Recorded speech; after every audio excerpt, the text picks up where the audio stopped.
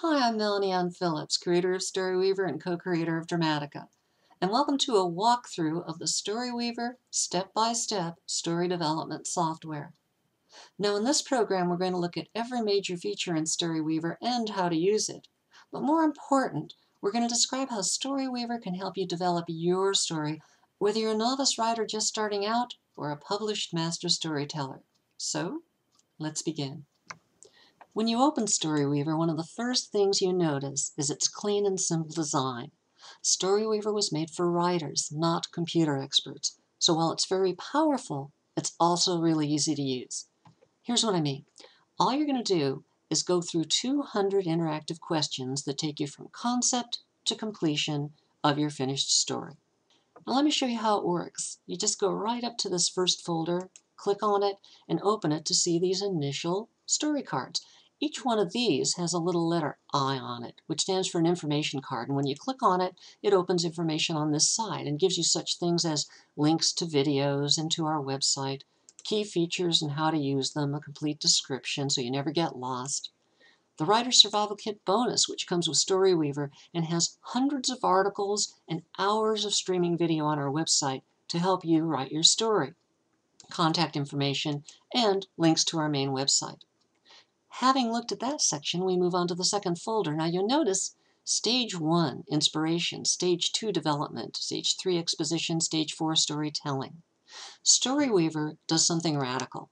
Rather than looking at the story and saying, what do you need in the story? What does the writer have to do? StoryWeaver turns it around and looks back at the writer and says, what does the writer need to be creative? Well, all writers come to stories because of inspiration. Then they develop their ideas. Then they figure out how they're going to reveal them to the reader or audience. And finally, in storytelling, they actually present their ideas. That's where the actual description of how your scenes are going to unfold is created. So let's open up the first one of these to see how things work. Again, in instructions, we have two cards, one about development stages and one about the first stage inspiration with another video that'll help you get started. Let's close that and move on to plot. Now here's where we get question cards for the first time. It's where StoryWeaver is asking us to do something. So let's click on the first one. What's the big idea? If you have an idea, any ideas at all, a little bit of dialogue, a setting, maybe a scene that you've written, some character names, anything you've come up with that you think might be part of your story, this is a place to jot it down. Doesn't matter what order or what you say. You can write it in here. This is my story material. And that's where you answer it. And then, if you don't have an idea at all, you might skip the next question and go a little farther into the story, as it says here, and you'll get some inspiration ideas. But suppose we don't need those right now, and we want to go right on to integrating ideas. Well, at this point, we see another aspect of our screen. This blue area takes what we've written in What's the Big Idea and says, this is my story material. That's what we wrote there, and we can refer to it. So we can refer to our story material and now add these other items that we're being asked to do. Step by step, as we continue to answer questions, many of these screens will be drawn together to add new material into this reference box. So you're constantly folding in new material, constantly refining and revising what you do. This is a unique concept to StoryWeaver. Previously, you might answer one question, another, and another, and another down a list, and then you get a report about what you said, or it all goes into some sort of format at the end where you can see all of your answers. But here, you start out with a story from the very first card, whatever it is you write in there, and you're then just refining it and expanding it and folding new ideas in every step of the way. After you've finished with plot, you move on to characters, and you're given some ideas about who should be in your story. This will also be drawing on references that you've already developed in your plot. And it gives you ideas if you haven't got any. Examples, background, all kinds of information. You'll come up with the expected characters, unusual characters, the unusual characters, outlandish characters, and finally figure out what your cast should be. You'll deal with names, genders, ages, how to avoid stereotypes, a lot of information on that, and a web link on how to create great characters. After you finish the character section, you'll move through theme and genre. And when you're finished with those, then you see your story so far. You're able to find story holes, to fill the holes, to come up with a big picture, because authors too often get stuck in the details of their story and don't take time to stand back and see how it all works together in the big picture. And finally, you'll take what you've written and fold in all of the remaining material, polishing things up so that you end up at that point, at the end of stage 1, with a complete treatment of all you've been inspired for. Now, armed with your inspirations, you move on to stage 2, development. And here, again, instructions. A video about how we're going to go about it, and a few words, and a web link. And when you've completed studying that, move on to plot. Introduction, all about plot points, and then you start with your story goal. And anything you've written in the earlier sections, the important cards necessary, the important information you're going to want to draw on to help work out your story's goal, will appear right in this area in the reference box that will show up automatically. You'll deal with personal goals of characters, requirements for achieving the goal, the consequences if the goal is not achieved, whether success or failure is met, and then come up with a plot synopsis and a revised overall synopsis that takes all that you did with characters, plot, theme, and genre in inspiration and folds in the new plot material that you've created. So again, every step of the way, you end up with a richer story, a deeper story that has more flavor, more shading, and more material developed for it in development. Characters, the same way.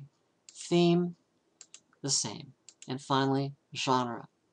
When you've completed the development stage, you will then know all you need to know about your story to actually sit down and write it, with a couple of exceptions. And one of them is stage 3, exposition. You're going to learn about creating an exposition plan. This determines how you're going to reveal the information to your reader or audience. Just because you know what your story's about, having had an inspiration and fully developed it, they don't know till you tell them. And this is where you figure out how you're going to tell them. Are you going to tell them right up front that the goal is X and everybody's trying to achieve it? Or are you going to say the goal is X when it really turns out to be Y and X was just a subterfuge? Sometimes misleading an audience or having a character appear to be a villain when they're actually a good guy can be really useful in adding interest and suspense. You'll get information about how to use these and many, many more very basic tricks and some pretty sophisticated ones as well in terms of your exposition for your plot, for your characters, your theme, and your genre. After that, you move into the storytelling stage. And in this area, instructions and all about acts. You'll learn what's going to happen in Act 2. You'll never wonder again. We'll start with plot and take everything that we wrote in plot, and it will appear here, all of the material we developed, the plot points we have, and you'll start breaking them into what should appear at the beginning of your story in Act 1, what should go into Act 2, and what should go near the end at Act 3. And then you'll subdivide that material, referring to it in the reference box that will appear. And you'll have the beginning, middle, and ending of Act 1, of Act 2, Act 3, and then your final points will show up in your conclusion, which is the equivalent of your denouement, the end of your story after the climax. Then you do the same thing for everything you develop for your characters. And in your characters, you developed an awful lot of material. You've got the structural roles, introducing the audience or reader to what structural role the character performs as a protagonist, antagonist, or reason character, or perhaps the emotion character representing passion in your story. In addition, there'll be growth, and there'll be a climax to your character relationships. Then you're going to divide that into acts, beginning, middle, and end. And finally, you'll end up with your theme and your genre divided the same way. But we go beyond that as well. Now at this point, we've developed a pretty good outline of what's going to happen sequentially through the beginning, middle, and end of Act 1, 2, and 3 for our plot, and also for our characters, and our theme and our genre. But each one has been developed independently as if it stood alone.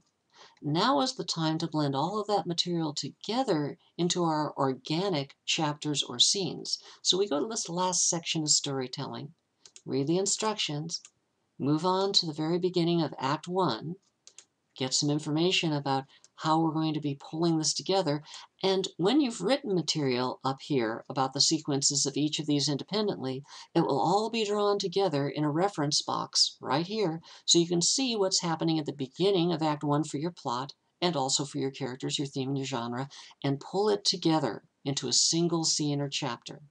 The way we do that is by creating a chapter card or a scene card. We'll call this one Chapter 1.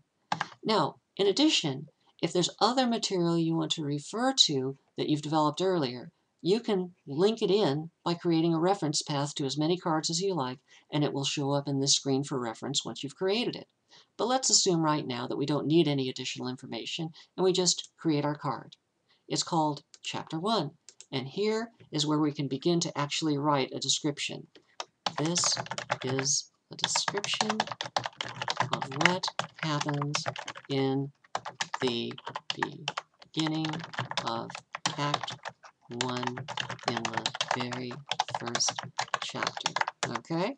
And you'll describe everything that goes on, how the chapter evolves, or if you're doing a motion picture screenplay, how the scene evolves from its beginning, middle, and end. So now, as you see, we started with just plot. Act 1, what happens? Act 2, what happens? Act 3, what happens? Then what about the beginning, middle, and end of Act 1, Act 2, and Act 3? And now we're going to pull it together from plot, characters, theme, genre, and we're going to create scenes or chapters and go into even more detail and say how do they begin, what's the middle, and what's the end. By the time we've finished all the way through Act 3 and the conclusion or denouement, we're going to have an amazingly detailed story, an outline that tells us exactly what's going to happen and what will happen next. And of course, if you ever get lost, you can just click on Help in the menu bar or go directly to the Help button in the toolbar, the Help icon. And here it's got a complete description of StoryWeaver and all its features, screenshots, and how to do things like we've talked about in this video. Getting the most out of it, using the question cards, using the media links, and viewing images, and playing sound clips, and so on. So you'll never be lost in StoryWeaver, either how to use it or where you are in your story. Well, that concludes our walkthrough of StoryWeaver.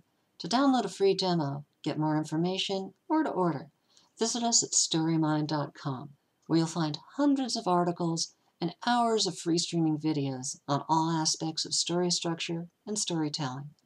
StoryWeaver is just $29.95, and with our Writer Survival Kit bonus package and 90-day return policy, you can't go wrong with StoryMind or StoryWeaver.